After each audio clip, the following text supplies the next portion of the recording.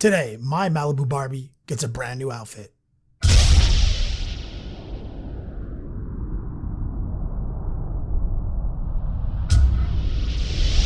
Yo dog, Kenny Boucher here, Next Level Painting, hitting you up on the literal best of all days, coming to you from the Beats Lab in Hollywood, California.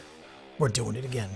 Today, we continue work on our Orc Warlord from 3D Art Digital, aka Malibu Barbie for grown-ass men. If you guys been following along on Twitch, you may have noticed we've been taking this work to that next level. And today, here on Patreon and YouTube, we are going to be painting the armor. We're going to be going through several steps, rapid fire, to paint the bone armor and the metal armor. Of course, we're going to take this armor to that next level live on Twitch as usual. Guys, I'm going to promote for 1 second here. Based on a recent poll on Patreon, we have unlocked a new reward. One-on-one coaching and private lessons. Supplies are limited to 10 per month. This reward has a lot going for it. In addition to being a one-on-one coaching session for at least an hour a month, you can cancel anytime. I make myself available to help you with your web-based streaming setup because this is a web-based class, of course. You also gain access to an exclusive Facebook chat. I make myself available as often as I can on that chat, along with all your fellow patrons who are supporting me at that level. Speaking of patrons, let me shout out a couple of clutch individuals who supported me this week. Wesley, Dave, Greg, AK47, Stuart, Theo, Gus, Bungol, MB, Chad, Jonathan, Diego, Chris, Felipe, Chains, and Chris. Thanks guys, can't do without you. Patreon is literally how I keep the lights on. Let's do this thing, guys. Orc Warlord 3D Art Digital. This is where we left off, live on Twitch. Oh, there he is. Malibu Barbie for grown-ass men just got a fresh new outfit. Let me show you how we painted that set of armor. We're going to start with some bloodstone. This is a P3 color, and we're going to just build up some solid base coats on all of our armor pieces that are made of bone that quick. We're going to slide back into P3 for some Bogren Brown 50-50 mix with the bloodstone. Build some clean transitions. We want it to be soft at this stage before we make it abrupt, make it transition city. Now we're going to go pure Bogren Brown. It's going to start taking shape now. We're going to be working toward that nice, iconic off-white bone with some nice creamy yellows in it. Solid browns, the whole spectrum. Here is a little mediocre. We're going to mix that in. We're going to start beginning to unveil our cream color that I love. It's going to look dramatically different though here in 1 second. Weathered wood, secret weapon miniatures, 50-50. Let's get some nice little tight transitions. And then you can start sheeting white into it from here.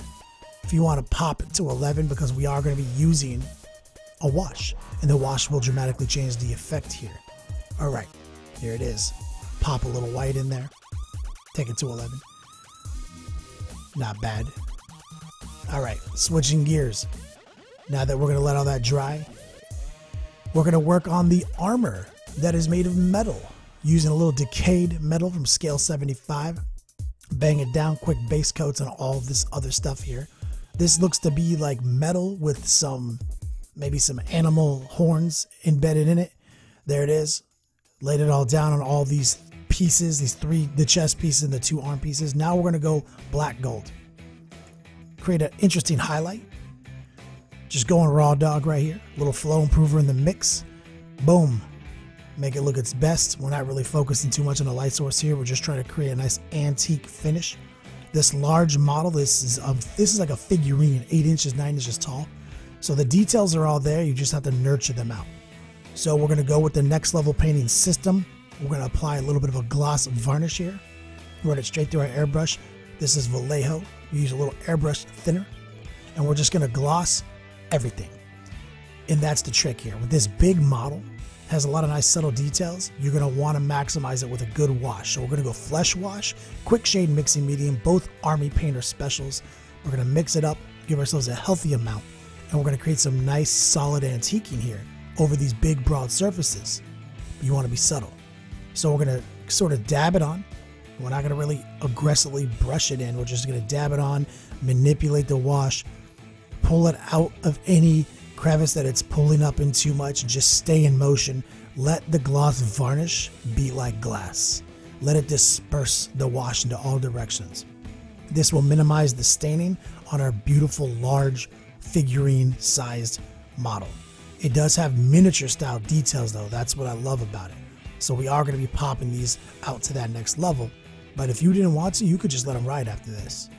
So make sure to get it all inside those crevices, get that nice staining effect. It creates contrast, instant skill in a bottle. All right, dark tone. This is essentially black. We're going to pour a little bit of this out, raw dog.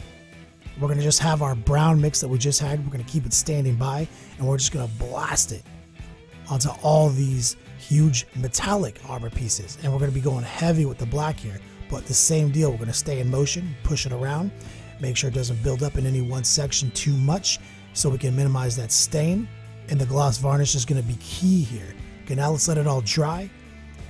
It's all super wet.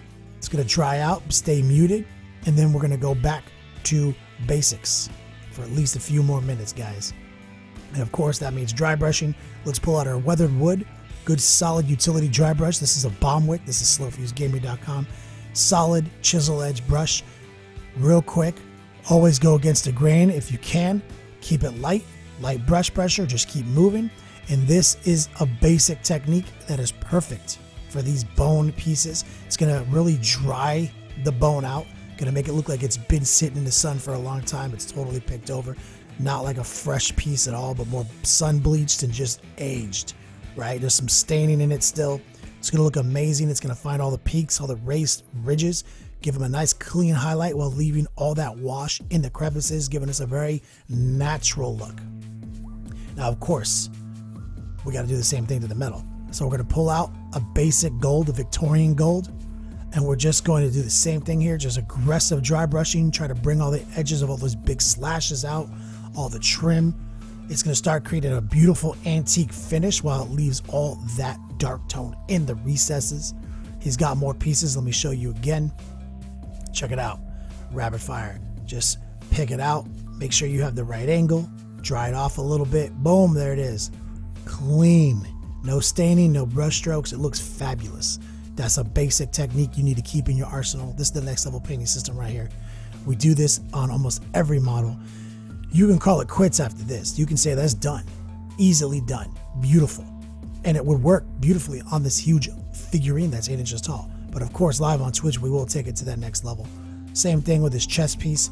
This is why we left all these sections off the orc, so we can do a beautiful skin tone underneath the armor and then paint the armor glued on. You could never achieve this effect if you had to paint it all yourself. Crazy. Real quick, rapid fire. Same recipe that we did on the bone armor on these big animal teeth or bear claws. I don't know what the fuck these are. Real quick, bloodstone. Get it locked in.